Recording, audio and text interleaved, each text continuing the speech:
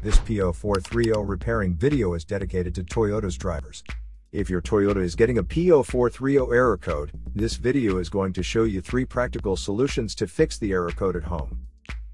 Use the Zeus app to scan your vehicle and see the error code P0430. It means your catalyst system efficiency is below the threshold near engine bank 2, which indicates that the catalytic converter is not functioning efficiently, so the vehicle is increasing the output of harmful pollutants. Here are 3 of the most practical solutions to fix Toyota's P0430 error code. Method A. Use a catalytic converter cleaner. There are many different kinds of converter cleaner. Normally they are all under $20. Simply pour the cleaner into the gas tank.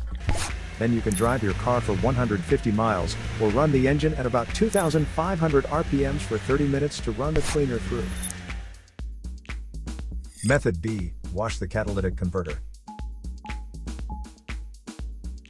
Now, the first thing you need to do is to remove the catalytic converter from your vehicle. Then, get a bucket, put some detergent soap in it, and foam it up. Put the catalytic converter into the solution, soak it up for 10 hours to remove all the crud that's inside of it. You can see by looking inside the converter, there are all kinds of little honeycomb shapes. They clog up really easy and cleaning will often make them open and work again. Method C. Modify the oxygen sensor. You can remove the oxygen sensor from the converter and fix P0430 by putting some extra space between the sensor and the converter. First, get a spark plug non-fouler, and then use a 1/2-inch drill to refit it.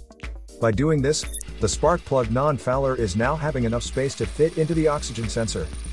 Put them together and put them back on the catalytic converter. If you find refitting the component is too complicated, you can also get some parts like oxygen sensor extender or oxygen sensor socket to create that space. So here are 3 of the most practical solutions to fix Toyota's P0430 error code. After the repair, you can now use the Zeus app to clear the error code. And tap the rescan button one more time to make sure everything is fine with your vehicle.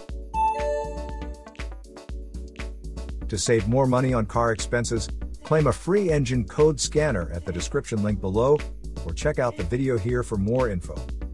You're also welcome to leave comments below. Our mechanic professionals will answer them shortly. Don't forget to like and subscribe to our channel. Thanks again for watching this video.